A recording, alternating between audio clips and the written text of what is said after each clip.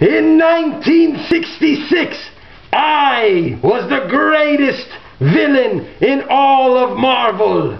DC was coming at me, offering me all kinds of things to join them, but I stayed.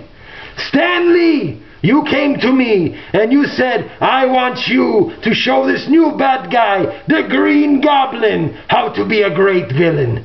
And I did.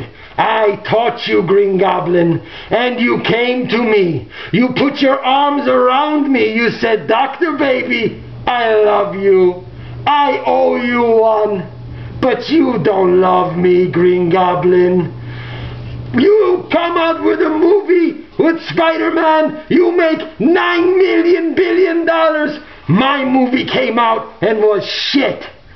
You, Green Goblin, don't call me. You don't take my calls.